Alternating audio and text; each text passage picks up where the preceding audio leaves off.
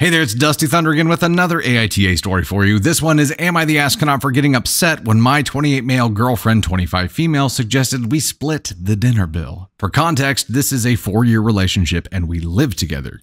I pay for utilities, she buys groceries, and we both split rent and pay our personal bills on our own. We have a joint account where we save for a future home. Finances have never been a huge issue. My girlfriend and I are not flat broke, but we're in a place where saving money is a priority. She budgets beautifully and is wonderful with saving money. Therefore, it is fair to say she has more money than I do because she's better at budgeting. My girlfriend makes it a point to make us go out to dinner once a week or every other week. She takes me to places I like or a place we both equally enjoy. She always offers to pay and I always let her. She's not like normal girls who do the check dance, but still expects the man to pay. Whenever the bill comes, the waiter hands me the check and without missing a beat, she always asks, "Do you want me to pay?" I always agree. I think it's such a nice perk in the relationship. I like when she takes me on dates. It makes me feel good about saving money. I have good food. She spends the whole evening asking about me, complimenting me, and planning our futures. She's very sweet and does so much for me. The problem came up last night when she had a huge craving for appetizers and margaritas. She complained about spending her day off cleaning the entire kitchen and she didn't want to dirty any other dishes. She suggested we go out and I didn't see a problem with it. We had a great meal. Between the two of us, we had a few margaritas and the bill was adding up. Before the bill came, she asked if I would mind if we split the check and began to explain how much these nights out are really eating away at her food budget. This is where I got confused. She invited me out to dinner, made the suggestion, and is insisting we split the check. I would have denied the offer if I knew I would have to pay. She also jabbed at me for always letting her pay and never once offering. She feels she's being taken advantage of, and if it wasn't for her, we would never go out on dates because she's the one who makes plans and pays. Is it really so awful that I don't want to pay for every single date and saving money is more important to me? Okay, time out. Bro minimized here and gets one of these. Because the problem is that you're saying, is it bad that I don't want to pay for every single date? No, it's bad that you don't want to pay for any of them. It's bad that you want to pay for 0 of them. Game on. We had a small argument. She got really upset, paid the check, and we walked home without speaking. I said we just won't go out to dinner anymore. The suggestion or any other suggestions weren't helpful. She's been distant and incredibly upset and is now mentioning the weirdest problems and making me feel like a bad boyfriend. She even mentioned wanting to break up over a $90 check. This is news to me, but overnight I became an unappreciative and ignorant boyfriend who never helps out or makes her feel special.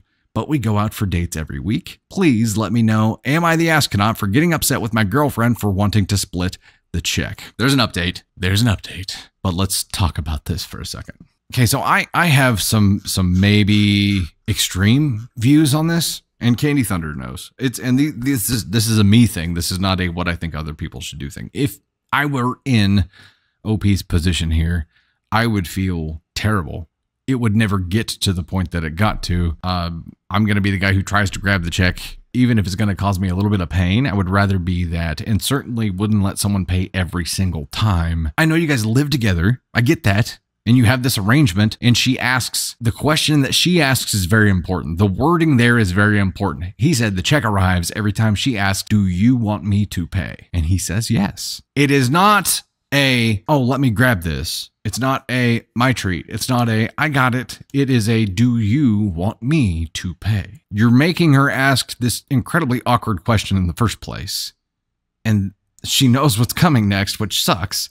And she's accepted it to a point, apparently, because you guys keep going out and she knows it's going to happen. But finally gets to the frustrated point where she's like, "Look, okay, I want to go out. I just don't want to be the only one making it happen." And yes, generally, I think the person who invites is the one who pays. But when you're in a relationship and you're living together, it's a little bit different. We also don't do the separate finances thing. And I know a lot of couples do that for very good reasons. And if it works for you, great. This is one of the complications.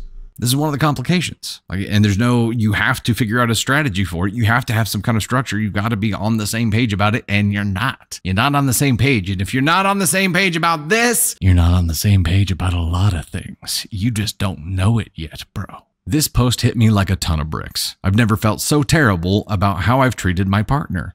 I was so hung up on the principle of her always paying for my meals and suddenly changing the dynamic. I was so hung up on the idea of wanting to save money and being impressed, albeit jealous, of the fact that she always had so much money saved. I've reached out to her with an apology and have insisted that we have an at-home date with a bottle of wine, our 2 laptops, and a budgeting spreadsheet so we can both be on the same page. I really admire how equitable she's been in the relationship and have never had anyone treat me the way she does in a relationship. It felt so good to be taken care of, but as many of you painfully pointed out, I am the asshole and she deserves some reciprocity. At least there's this, right? Okay, there's some hope, there's hope, there's hope. We could have an upswing here, and that would be delightful to see him really right this ship.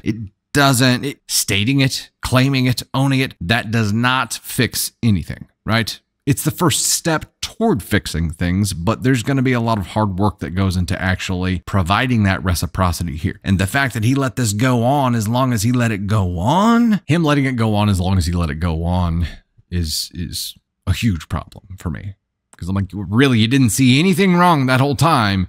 The words that she used whenever she asked about paying the bill, you never saw anything wrong with that? Like, pay attention, man. Pay attention to the way your partner says things. Pay attention to the tone that they use. Pay attention to things that are done out of character and look at the root causes. And I guarantee you it goes a lot deeper than you think it is right now. I guarantee you it goes deeper than budgeting. Start paying attention.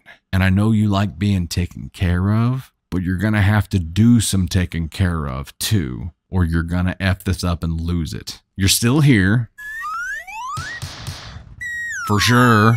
You got a ways to go to de-earn that badge. Where does he go on the scale here? Knowing that he's at least recognized it, right? He's recognized it, the budget side of it. There's more.